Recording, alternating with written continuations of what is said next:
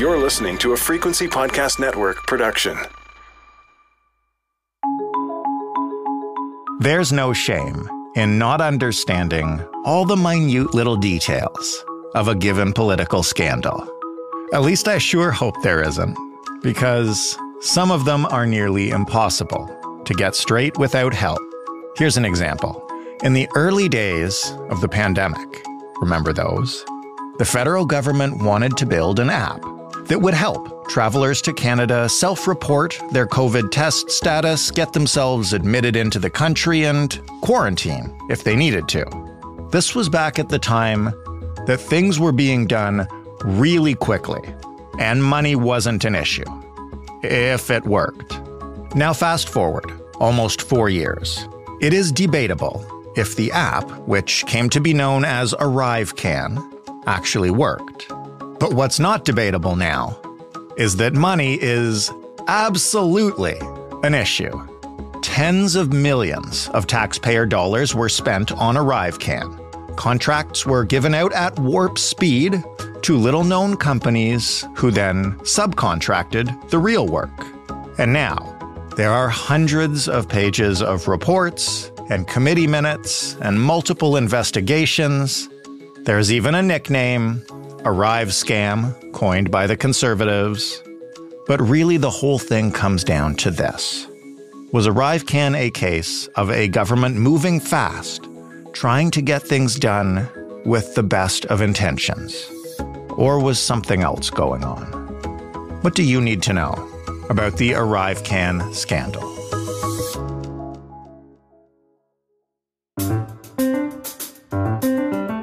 I'm Jordan Heath Rawlings. This is The Big Story. Irem Koca is a journalist with the Hill Times who has been covering the ArriveCan story for the past few months. Hello, Irem. Hi, Jordan. Thanks for having me. You are very welcome, and I'm going to start with the simplest of questions for Canadians who did not travel internationally during the pandemic and don't have this experience. What was the ArriveCan application? Well, very simply, the ArriveCan application was launched back in April 2020 for travelers at border crossings to submit their travel information, vaccination status, their COVID-19 test results. And it was mandatory for a while. It hasn't been since October 2022. And it was made for the Canada Border Services Agency, and it was meant to be basically an alternative to the Public Health Agency's paper contact tracing form, because that manual process of collecting information and digitizing it took up about 14 days. So it was about speeding up the process. You say it was meant to be. How did it work, or didn't it work? Well, that's a good question. And I just want to emphasize, first and foremost, the big fuss right now is mostly about how the application was procured and why the federal government coughed up nearly $60 million for it. But that's not to say that there is no scrutiny around like how effective it was, did it work, did it not work? And depending on who you ask, you will hear different takes on this. So let me explain very quickly, if I may. So if you look at this as a major digital tool that was up and running less than 2 months after the pandemic started, right? You could say that it was a success, and that's what the government is saying. Mm-hmm. The thing is, though, we also have, reports of other companies attempting and actually building similar apps in much less time. And the Canadian Border Services Agency says the app was downloaded more than 18 million times. It was used by more than 60 million travelers since its launch. And I think the latest info I have is that it's still being used around 300,000 times a month. And again, this is since the app no longer being mandatory since October 2022, right? So again, from the government's perspective, the application was necessary to ensure people's safety, and it was effective. But on the other side, we have the Auditor General saying that 10,000 travelers were wrongly told to quarantine thanks to one glitch in one update in June 2022. The other thing is the app was updated 177 times. Wow, that's a lot. Yeah, and again, more importantly, in terms of the procurement, we have the Auditor General saying we paid too much for this application. We have allegations of a contractor who received millions for the app while still working as a public servant. We have public servants deleting records of how this application was procured. We have senior public servants accusing each other of lying before committees. So there is a lot to talk about, more than the effectiveness of the app. That's right. And that's why we're talking about it now, 2 years after, as you mentioned, it stopped being mandatory. Maybe let's just begin with the basics. Who made this app for the government and for how much? And what do we know now about how that money was distributed? Okay, well, if only we knew.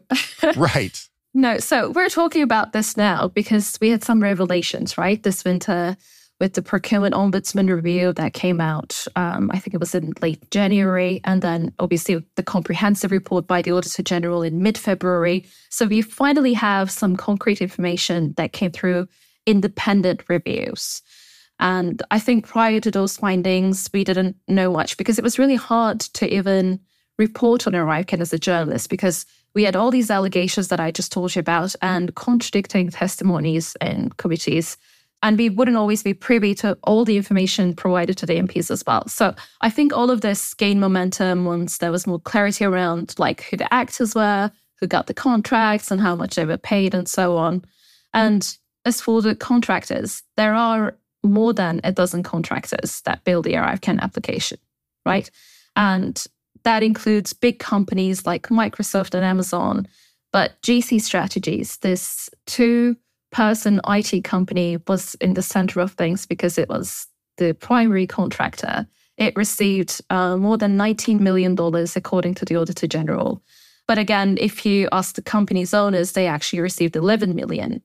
So again, it's really hard to know who received how much and who did the actual work. But in either case, we know now that GC Strategies got the lion's share of things. And this was just an IT staffing firm, so they didn't do the actual development or maintenance of the application. So they're essentially headhunters, from what I gathered, and they subcontracted multiple companies to do the actual work to get the ArriveCan up and running. And then we have this other company called Dalian Enterprises, and the contractor that received second largest amount, by the way, I think that was 7.9 million, again, according to the Auditor General. They say they provided software development, testing, project management, cybersecurity services. And the president of this company was allegedly also an employee of the Department of National Defense. And they've been suspended from the DND. There is an investigation. So it's not really kind of simple, again, who got the contracts and how much they were paid.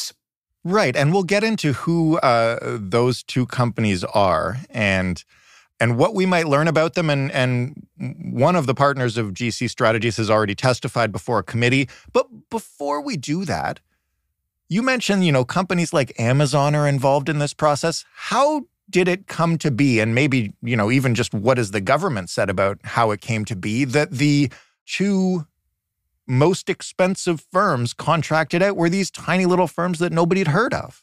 Well, I can tell you that from what we know, that the government's initial stance was that this was an emergency procurement. And what they say is along the lines of, we did what we could under the circumstances, right?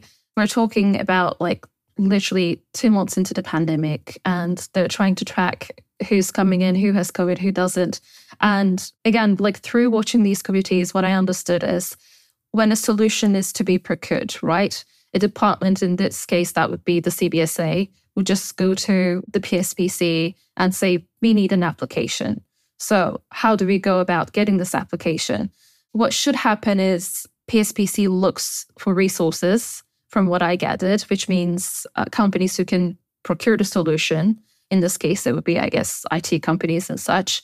And then once they detect people or companies who can do the actual work, they get to the, really cumbersome process of actually procuring the solution. And then, they have contracts and task authorizations and such. But what happened with this one is CBSA was already working with GC Strategies in other projects. And basically, I'm not going to get into the whole detail because it's, again, very complicated and probably not going to entertain your general audience. But basically, GC Strategies ended up getting the biggest contract, and they subcontracted other companies to do the actual work here. So they are just an IT staffing company. They get resources, and the resources do the actual work. But in this case, they got millions and millions more than the resources themselves even. And the main partner in GC, as I mentioned, as you mentioned as well, testified before a committee last week. Maybe just tell me about that and what did he have to say about the Auditor General's report and where this money is? Because really, we're kicking millions of dollars kind of back and forth here with nobody stepping up to really tell us where it is. I mean, it was an interesting week last week because we had Christian Furt and Darren Anthony, the two partners of GC Strategies, testified before the House Government Operations and Estimates Committee. They appeared on different days. So the interesting part is both Furt and Anthony disputed the Auditor General's findings actually, and they said they got closer to $11 million as opposed to the AG's estimation, which was a little more than $19 million. Like I said, we know that GC didn't do any work on the app, but it rather brought people and companies who would do the actual work. And it was up to the CBSA and PSPC, as well as, I guess, many contractors and subcontractors to do the work and oversee it. So when both partners appeared before the committee, they didn't take a lot of responsibility as to why this ballooned to almost $60 million. Because they didn't receive $60 million, they say, right? And one of the interesting findings about GC Strategies was that the company was involved in creating the parameters for CBSA's procurement process for the ArriveCan application. And the Auditor General said these, the criteria was just so restrictive and narrow that it likely limited competition. Wait, they created the qualifications that their company met? Yes, exactly. According to the Auditor General, that's the case. And the company was then the only eligible candidate for competitive process, obviously, and was awarded a $25 million contract, which they, again, according to the Auditor General, they didn't get the full $25 million, I guess, but they've received more than $19 million under this contract. Or as they claim, $11 million. Yes, exactly. As they claim, it's $11 million. And the AG also found that there were situations where CBSA employees were involved in the ArriveCan project. They were invited by contractors to dinners and other activities and such. So there's a whole other aspect that involves potential cozy relationships between CBSA employees and GC Strategies. But again, these are all allegations that the Auditor General also looked at. It's really hard to say anything definitive about whether or not there were cozy relationships as well. In the larger context, I guess, how unusual is it? And I know that these were unusual times, so that qualifier does apply, but how unusual is it for the contracting out of an app to be handled in this way, with one company creating qualifications that only they meet? I mean, it seems highly unusual, especially since the Auditor General highlighted that. Them deciding on the parameters of a contract, it seems very highly unusual. And, MPs repeatedly pushed on this. The Auditor General's report obviously mentioned it. So I've been in Canada for 3 years now, but I don't think there are any other examples of such thing happening. I also want to highlight the fact that, the AG report said, the federal government repeatedly failed to follow good practices in the contracting, in the development and implementation of the ArriveCan application. So the gist of it is that just because this was an emergency procurement, it doesn't mean that all the rules are going to be out the window. And the AG said that, and the procurement ombudsman said that as well. And they've both kind of raised issues around documentation and oversight and lack of transparency and accountability in the procurement process. And again, just because this was happening during a pandemic, it didn't really justify it. Before we get to the political aspect of it and the government's defense and opposition attacks, tell us about the other questionable contract given out, the second largest one, to allegedly a person who was also working the other side of the aisle with the DND?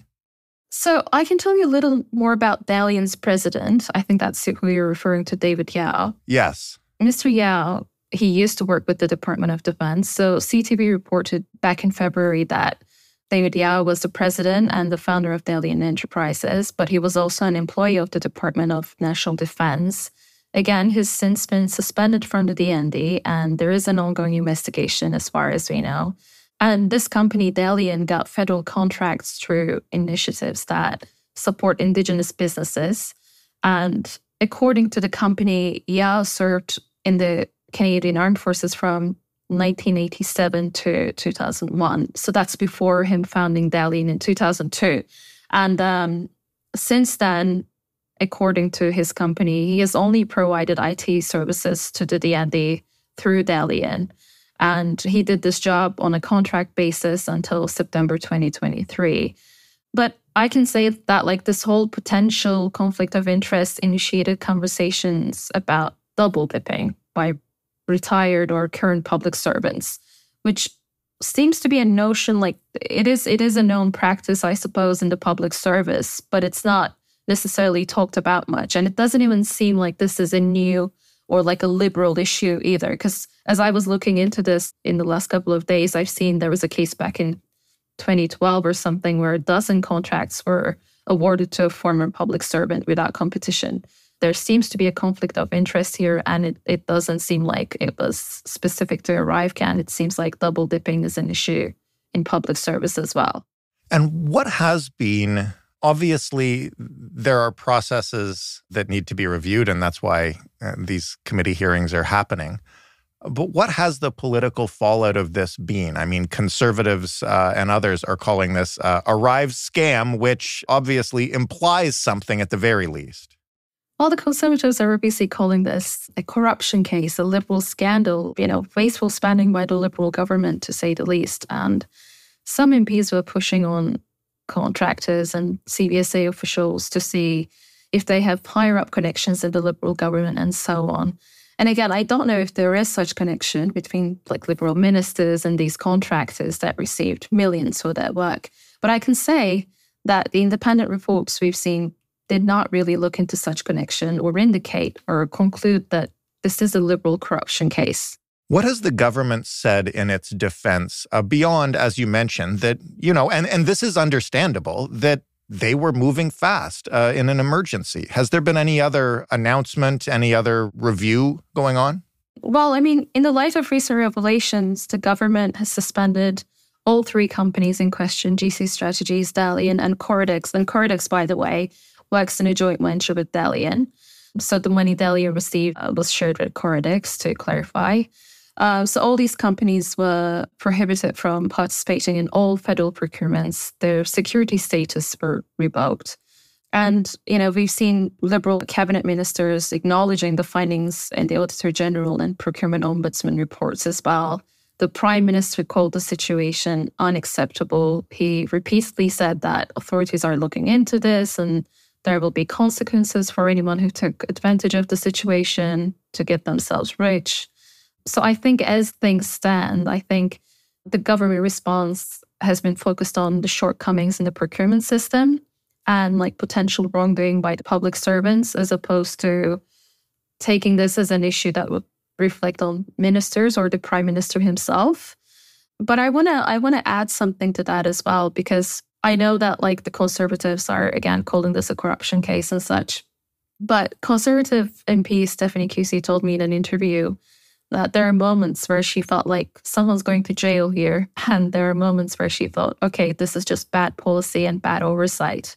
And I have to agree, not only has it been a quite nail-biter, but it seems like it can go either ways at this point. When will we know what way it goes? What is the ultimate end goal of these hearings and this process? And when might we reach it?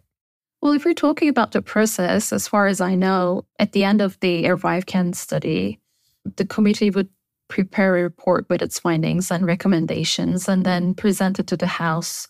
And at that point, we would see these findings as well. They would be public. And then the government would have, I think, 120 calendar days, that is, to respond to recommendations. I think a really big part of it is whether or not there is criminality involved as well. That will define the outcome. Because we know that there is an RCMP investigation looking into allegations of procurement misconduct at the CBSA and the PSPC. That is actually stemmed from allegations put forth by another company called Bottler AI based in Montreal, which did another project with the CBSA. So it's not specifically related to the ArriveCan. But we also know that the RCMP is not investigating, but assessing information out there available on ArriveCan. And both of these investigations, by the way, look into the actions of GC Strategies, the main contractor of ArriveCan as well. So I think it all comes down to what the committee finds, but also whether or not the RCMP is investigating. If it is investigating, is there criminality involved? I don't want to speculate on how things might turn out. People may have their guesses. I do too. Mm-hmm. I just don't think we have enough evidence yet to reach a conclusion about what really happened and whether or not this is actually a big liberal scandal. I just want to add one more thing, though. The House did pass a conservative motion that asked the government to recollect all funds paid to contractors and subcontractors who did not perform work on the application. And they wanted proof of taxpayers' funds being repaid as well. So this motion is not binding, and I don't know if things would come to the point where some of the money spent on contractors would actually be recovered. But I guess maybe that is a potential outcome too. It'll be fascinating to see what happens. And now, at least when it does, I will understand the background. Irem, thank you so much for this. It's been a pleasure. Thank you so much for having me.